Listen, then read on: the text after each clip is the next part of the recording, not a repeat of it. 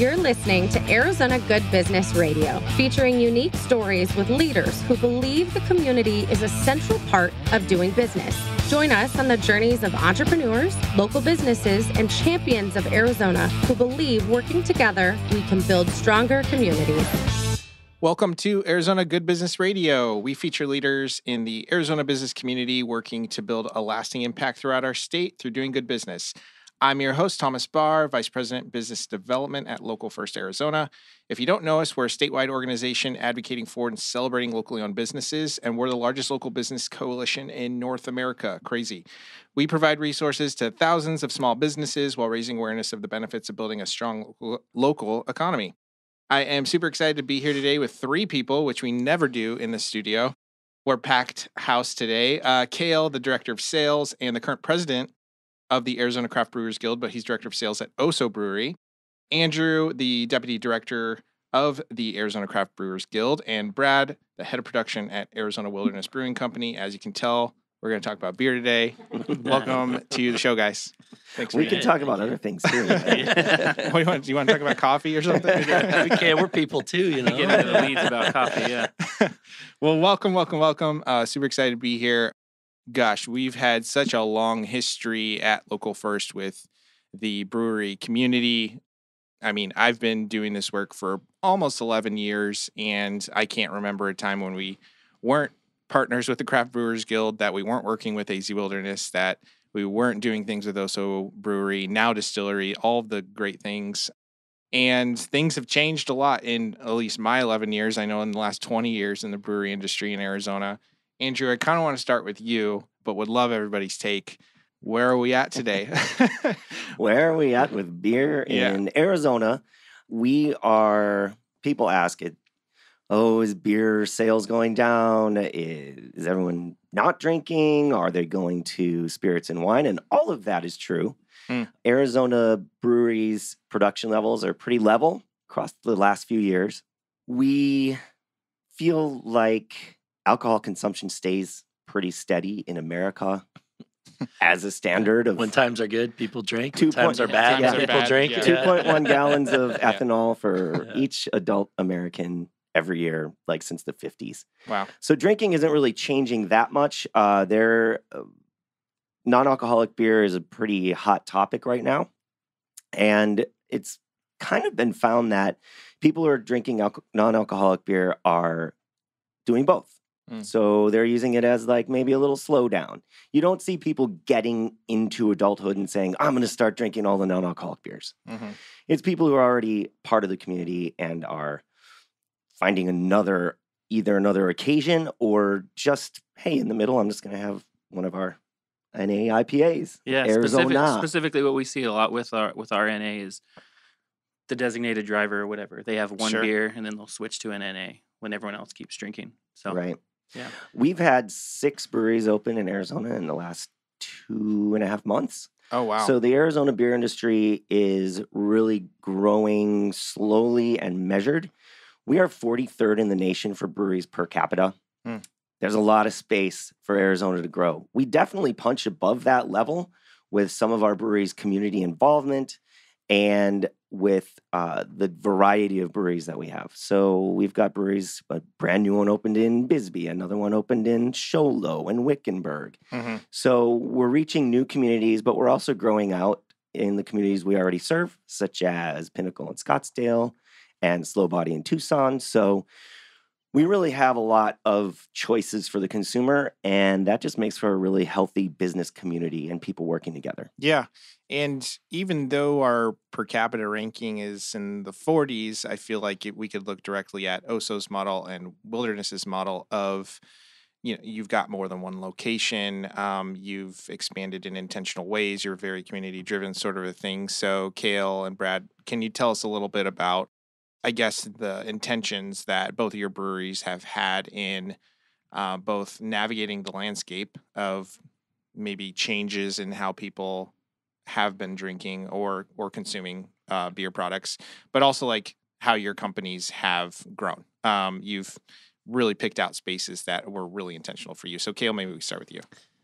Yeah, we're up to like 47 locations now. We're kind of around 10, I think, actually. Oh, it's that many? Okay. Well, with 2 airport locations, I kind of count them. They count? It's an outlet. Yeah. Heck yeah. Yeah. I count 13. Yeah. It's being, spread across the valley. Like every little community is different. And it's, Arizona is unique, I think, in a way where the way we're set up, where people think, like Phoenix, and it just kind of spreads out from this main, hub where, you go to other states and it's a little more spread out. But being that Phoenix is just vastly different than Tempe, than Gilbert, than Chandler. So everywhere we kind of spread our wings, like we do a pretty substantial job before we even open to like entrench ourselves in what that community and culture is. Most recent, we just opened up in Central and like Dunlap, the Sunny Slope area. Oh, cool. And those people are super proud. There's like an old rich tradition down there. The slope. Yeah, man. I mean, I live over there, so I'm all about it, But it's, just hearing the neighbors and all this and the passion they have, it's just different than Gilbert, Yeah. Gilbert, downtown Gilbert is kind of like a, Old Town Scottsdale kind of vibe, and people go, but don't tell them that.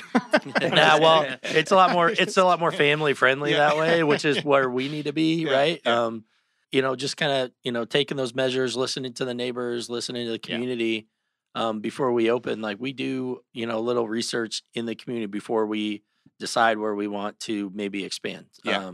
And that to us is a big benefit. During COVID, it just really emphasized the only reason I think that we did as well, or at least got by the way we did, is just our fanfare, our consumers were just like, I don't know what would happen if OHSO wasn't here at the end of this, Mm-hmm. And it really got loud with that, and people were so supportive. And that's just because of everything we put into our community, our neighboring schools, our neighboring shelters, our, what have yous, We're really big on that, but every little community has something different, which is great. And I hear it all. So the more we spread, the more I get to see what cool things people are doing, actually. Yeah. And Brad, obviously, Wilderness started in Gilbert. Huge growth coming to downtown Phoenix, and that's like a staple of the Roosevelt Row community now.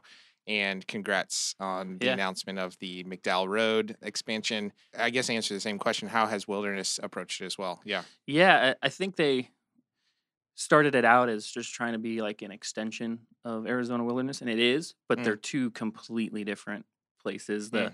The beer splits on like what we sell more of is vastly different. Really? La Ciudad was brewed for downtown, so it's like La Ciudad and lagers down there. Gilbert, it's Refuge IPA and kind of more the older school craft beer drinkers. Okay. And we have our Woodnote cellar too, which is just like a half mile from the Gilbert spot, and that's where we do all our mixed culture beer and different. It's like a barrel vibe there, winery vibe. So, cool. Yeah. Right on. And you've both been in also production of retail for some time now. How is that different from operating the breweries day to day? I don't run any of the retail, but we try to be intentional with all of that stuff to make it fit on brand. It's not a huge part of what we do. Gotcha. But yeah, the things that do well, like specific shirts, we're always surprised. Yeah. To the ones like, oh, why isn't everyone buying this one? Oh, everyone loved that one. Yeah. So, Gotcha. Yeah. Well, Andrew, we were talking a little bit before about how when I had first, I think, started a partnership with AZ Craft Brewers Guild, I don't know, and it wasn't our first partnership, but we had a relationship, I don't know, 7-8 years ago, and we were working with like 53 breweries, something like that. Right. You let me know that's over 100 now, right? Yes. So how many breweries, microbreweries, or how do we define it in Arizona, and how many is the Craft Brewers Guild working with now? Yeah, it is tough to define, because do you call OHSO or Wilderness one brewery, or do you call them 13? So we have 109 brewing companies. Okay. We've got over 170 locations that you can find branded with those breweries' names where they're serving their beer. Cool. Some of them have food, some of them don't. When there were 50 breweries, man, it was a whole different thing. But also, those breweries are the ones that are producing the most now. And the ones that have opened since are definitely more local we serve our neighborhood. You're Bootstrapped, often yeah. finding the owners bartending Yeah. or brewing or both, and some in the morning and some at night. I mean, our members, more than 75%, produce less than 2,000 barrels, which is not a lot of beer. And 50% produce less than 1,000 barrels.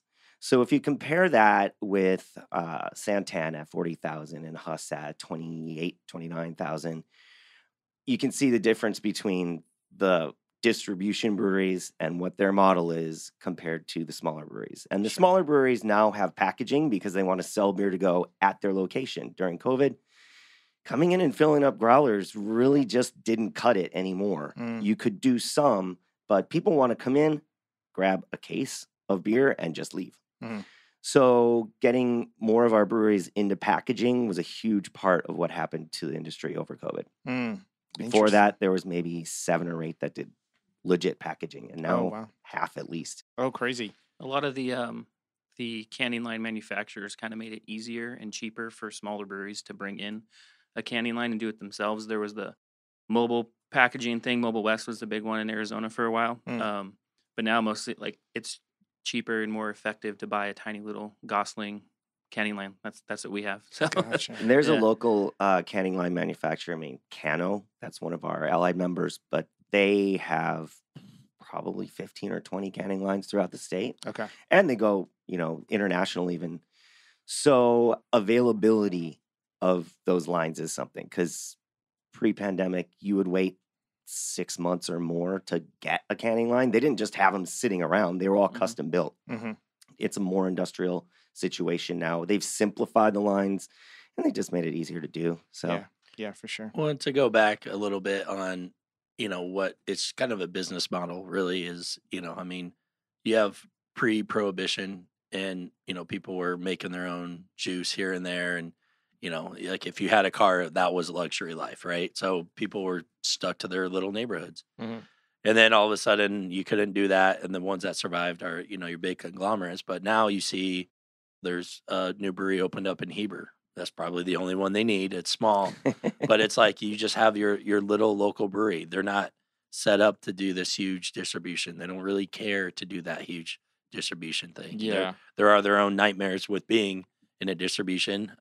But at the same time, it's just, you kind of pick your lane and stick to it. Sure. So to see little breweries open up around the valley to service their little neighborhood is super rad. Yeah. And small rural Arizona is obviously very different, right? Like they can only do so much. I remember I was talking to a guy one time, I forget which town he was in. He owned like a yarn company, and we were trying to help him like grow his business or whatever. And we were giving him all these ideas and stuff. And he sat back and he was just like, yeah, but then I'd run out of yarn. Yeah. Right. I was like, all right, that needs to be a t-shirt. I think that would be so awesome. But then I'd run out of yarn. What would I do then? No. So one of the things I love about the beer community, and you all probably love too, is just like that there is just like it's community, right? I remember years ago, it was maybe 7 years ago or so, before I think Wren House started to really make a name for themselves. It was kind of this, like you had to kind of know it was there, or you were like flying by on the road. I still do. Yeah. It's just like, turn around. That was back. it, and so occasionally I would like have like a happy hour with somebody there and be like, oh, let me show you this space. Maybe never heard of it. And we went there one time. It was like a 4:30 meeting on like a Thursday or something. I forget. And we walked in, and all of you guys are having a meeting. Like you're like quarterly or monthly, like get together of all the breweries. And I was like, okay, I guess this place got popular. But like we realized in the moment, like it was like your get together or whatever. How do you guys still do those? Like how often, like how connected, or is there like a group text? Like, like how does it all work? There is. So our, there is. we have a board of 9 board of directors, and there's a lot of communication on that. We're talking with our board of directors daily, pretty much.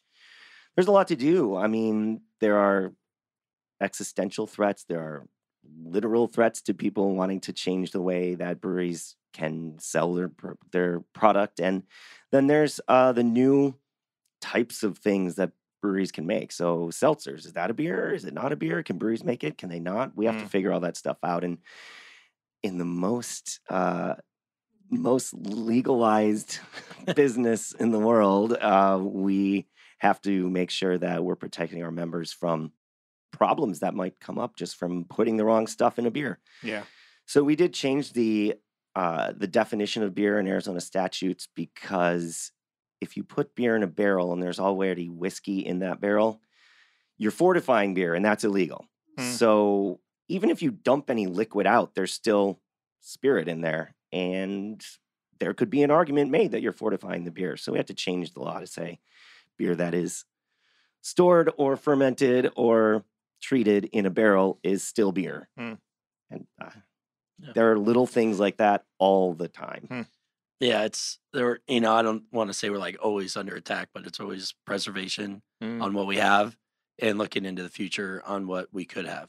And, having that option and being able to pivot with a culture that is continuously pivoting is very important. And so, the Guild provides a lot of benefit to, those things where, they're sitting with, lobbyists and all that just to, again, maintain or see what might be coming around to, help or either hinder our industry. There was a lot of cases during COVID where some of these breweries were just shut down and they couldn't do anything. Nevada was one, and they're like, we just can't do anything right now. Wow. But our Guild came to bat and was like, no, beer is essential, and kept us open, able to, get by that. And those are things that, some people don't really understand, when it comes to, are you part of a union or whatever? There are some benefits, obviously. But when you look deeper into it, you'll see that there's a lot more things that is deeper than on the surface.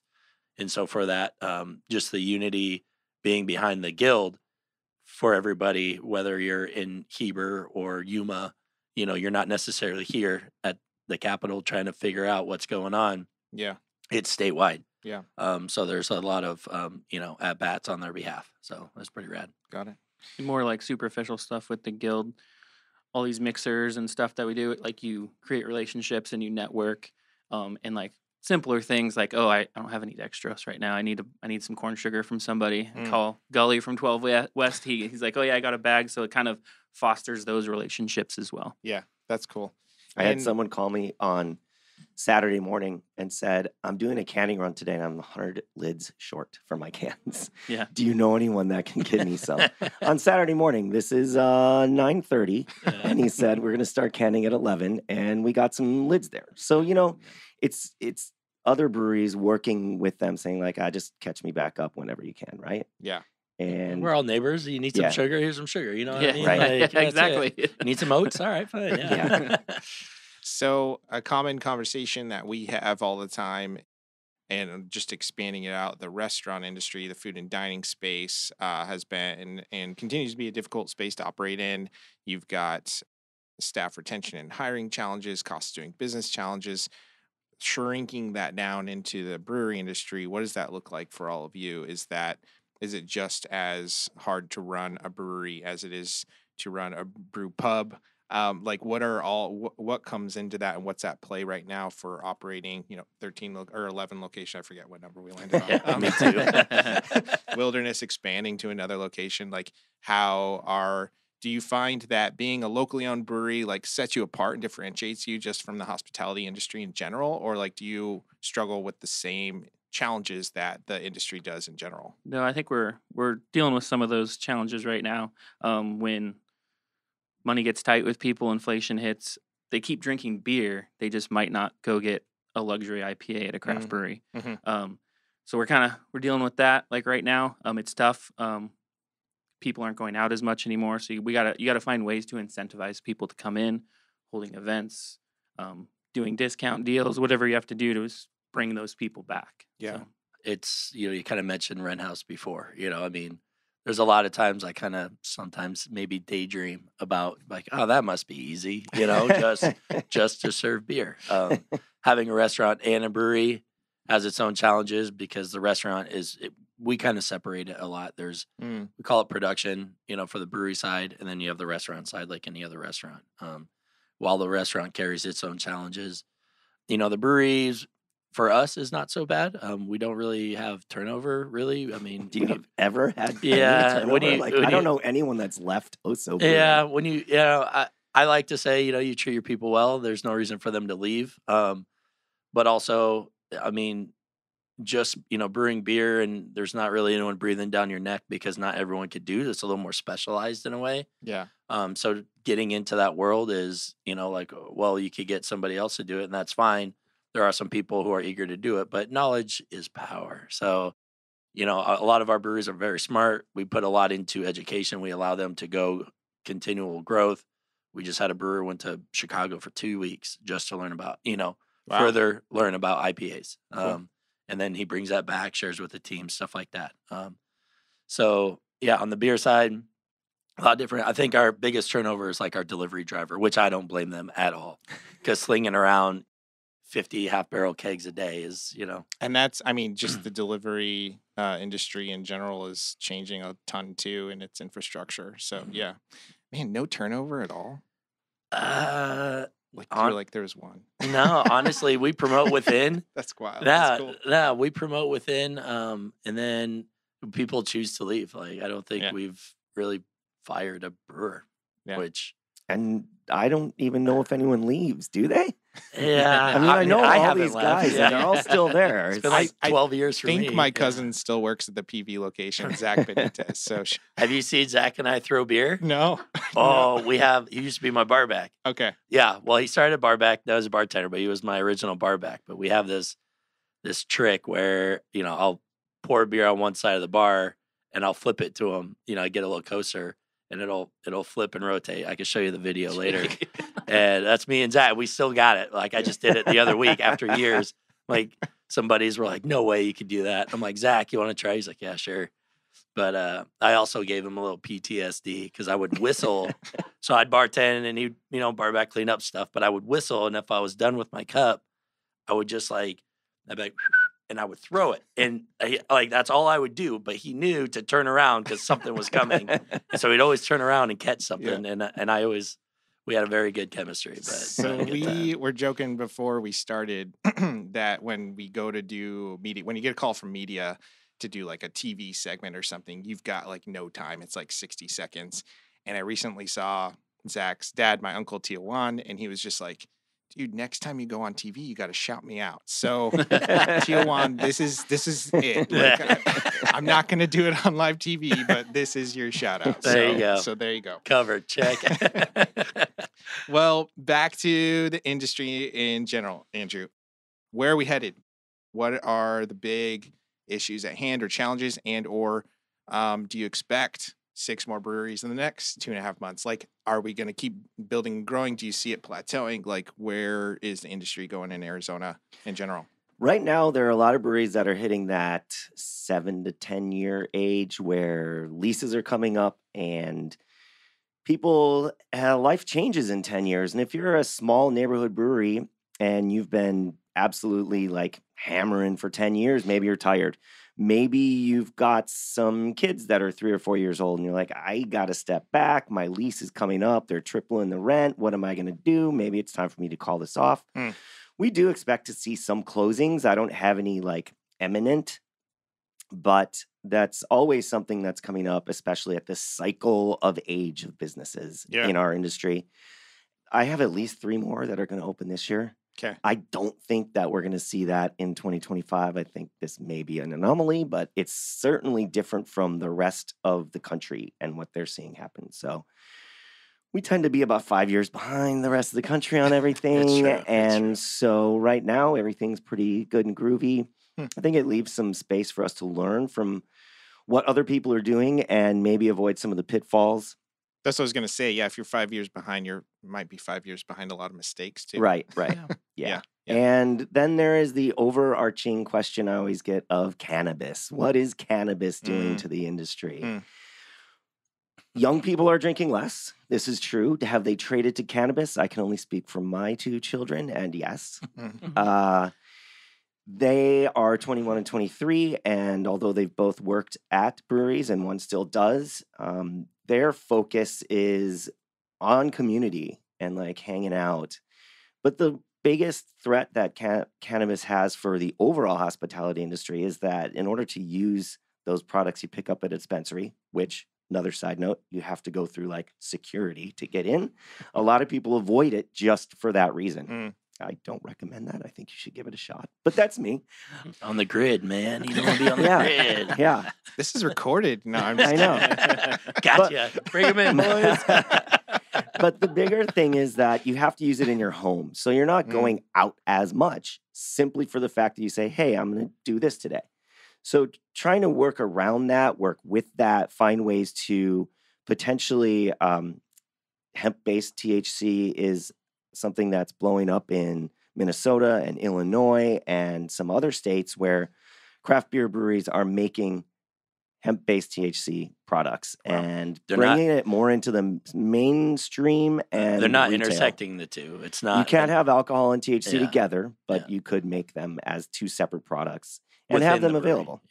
Yeah. And if that goes into the standard restaurant, bar, retail space, I think it just leaves more opportunities for people to, hey, I don't really want to drink. There's a lot of people that don't drink, but they will use cannabis to bring them back out and get them socializing more in our spaces. Interesting. So it's and again, that's bringing a whole new bunch of challenges to the guild and how we work through that. Interesting. I don't worry about the younger generation drinking too much because craft beer is kind of, it's an evolution as you're drinking, right? Most people don't come out of the gates and like, oh, I'm going to crush IPAs. Like they usually start with the light beers and then you kind of, if they're into it, they start graduating up. Yeah. So I think it's more the demographic of 25 to 30 that we kind of want to capture. And hopefully we hold that demographic through their whole life cycle. Yeah. So. Yeah. Their drinking journey. Their drinking journey, yeah.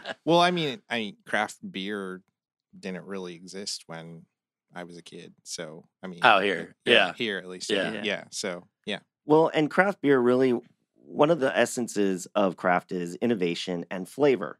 So we've gotten a lot of people saying, oh, that craft beer, that brings a lot of flavor and new stuff to me all the time. And they're finding that in alternative adult beverage products too.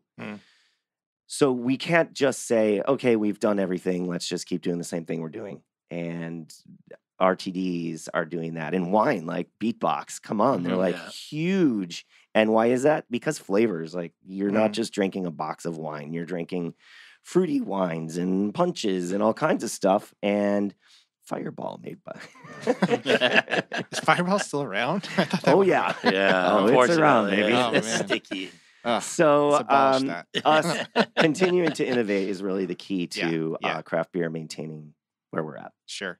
So I guess a question for the group in general is kind of where do you see the breweries engaging with, I guess, those changes in the markets? Like, are you doing anything specific? Are you leaning into certain beers and then testing out things in the background to see how they do at the same time? How does that work for Wilderness? We're always trying new things, trying to try new beers while still keeping our core stuff going on. And that's kind of, for a brewer, and that's my perspective, that's natural. Like, it's hard for me to like, oh, this beer's doing really well, but it'll be a little bit better if I dry hopped it this much more. Yeah.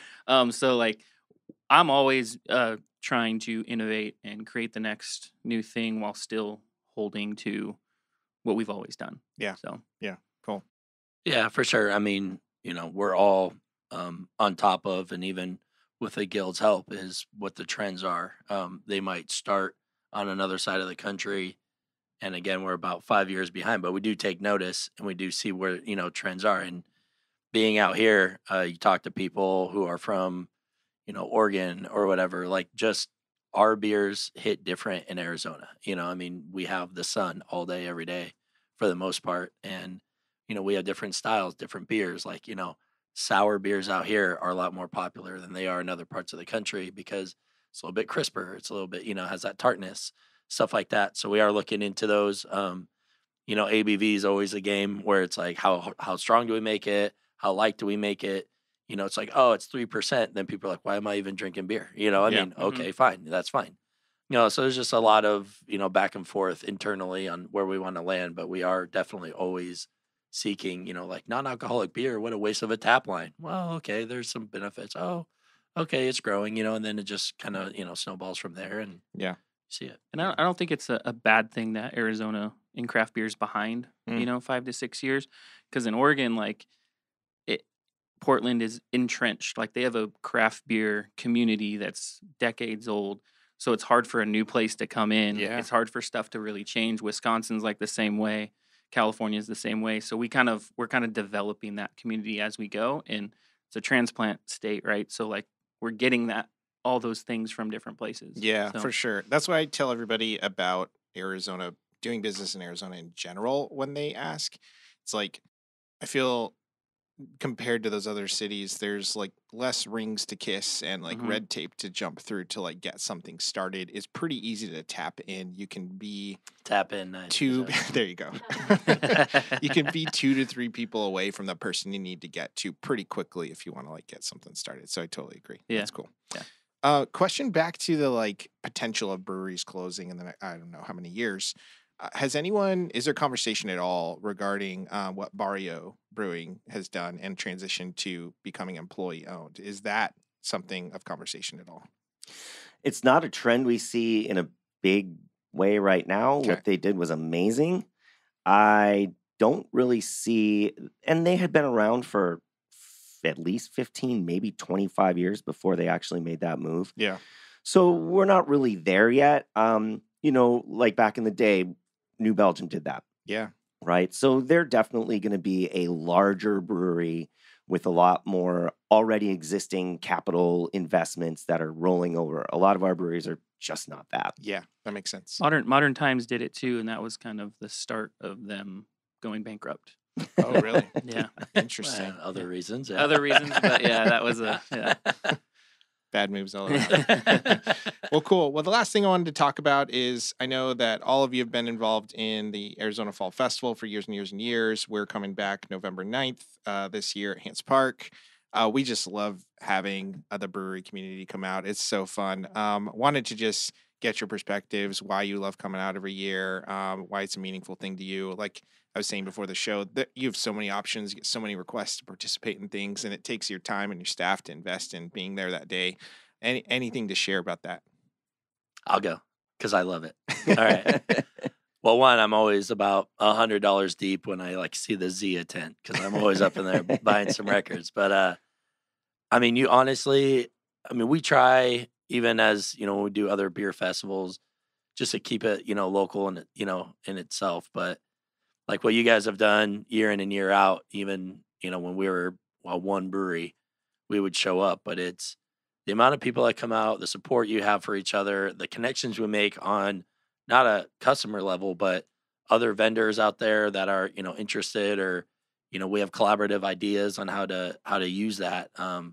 Because we're there hours before the general public. So we all sit around and talk and, and kind of network that way. But just to highlight what Arizona's doing, like, this is a botched story, but, somebody coming out from San Diego be like, oh, what Arizona needs is good pizza. It's like, well, hold on a minute. Yeah, have you ever heard of Pizzeria Bianco before? They just got ranked like best pizza in the world too. Yeah. And it's like people think that we need stuff. And that's, that's fair. They think it's Wild West out here. Like you're saying, sometimes it's not so hard to get things done. But we're actually like, we talk a lot, we're not like, hey, welcome, like we might be a little like hard up front kind of thing, but like we know what's going on. We're very receptive to small business getting going. But my experiences with going to that is, just to see everybody there to support local and to thrive and to see the community. Because you have, your downtown kind of vibes, you have your East Valley, whatever it might be. Like it's all over, the state to represent like what's, small business can do. And specifically for the breweries to highlight them and to have a band and to have like this, relaxation area in downtown. So hopefully it's easier for everyone to get down to. It's a day out in the sun that's, usually pretty not hot, it's just the weather's nice. It's one of the best festivals I go to where I can see the growth of what Arizona's doing because I can't possibly keep up with all of it. But when I show up there, I get a better, finger on the pulse on, where we're at and what's going on. That's really rad. Love it. I don't think anybody can top that. So I've never been. This is my second year in Arizona. So I'll have to make it out. Okay, cool. We are going to have a guild booth there this year for the first time. Heck yeah. So I'm pretty stoked to be part of it, especially after hearing what Cale had to say. I'm like, oh, this is going to be super cool. Right on. Well, thank you guys for being here today. This is awesome. Hope if you're listening that you go visit OHSO, you go visit AZ Wilderness, and you check out the 107 unique today craft breweries in Arizona, or one of the 100 and many locations. Right. And just always remember to reach out and connect with your local businesses in your neighborhood. So appreciate everything Craft Brewers Guild does and all you guys do for the community. Thanks so much for being here. Anything to leave the listeners with? Well, I remember the first time when I was working at Perch. So two things. One, I was at the Perch for my first brewing job, and I knew that we had a 300-seat restaurant. Not everyone's drinking beer. So we wanted to make sure that cocktail drinkers and wine drinkers got an opportunity to try some beer that they never would think was beer. So that was why sours were a big thing when I was working there, so that we could bring cocktail drinkers into the beer fold. Mm-hmm. Something that I always thought about. And then my first time that I ever kegged up a beer, I had been learning from podcasts and watching videos and never worked in a brewery before. So my beer's ready to go. It's in the bright tank. It's carved. And I thought, how do I put it in a keg? There's not a lot of videos and podcasts about how to put beer in a keg. Yeah. So I called up John at Wilderness and I said, John, I have this beer ready, but I don't know how to get it out. And he just said, hold on, I'll come right over. So he jumped in his car and zipped down and helped me keg up my first beer. So I thought that was a great story about how the community works together. Love it. And to go with that, John helping you out, when Wilderness was opening their doors, they were kind of getting low on their finances, and OHSO actually helped them with their first order of grain. Oh, wow. So that they could start producing beer. So that's cool. It's just very serendipitous that, this is a culture that we create, is helping each other. We're not against each other. We want more, and we, more neighbors, more brothers, sisters in the community is pretty rad. So yeah, love it. Cool. Well, we hope everyone listening was inspired today, listening to our business community working to leave a legacy in Arizona through doing great business. Want to thank our sponsor, Phoenix Business RadioX, for always hosting us, and for all of our partners, including the Arizona Craft Brewers Guild. This is Thomas Barr from Local First, reminding you that if we want to build a better Arizona, we need to connect deeply with the local businesses that make us proud to call this place home. Thank you for listening to Arizona Good Business Radio with Local First Arizona, where entrepreneurs and local businesses come together to build stronger communities. We hope your business is inspired to take part in building a better Arizona.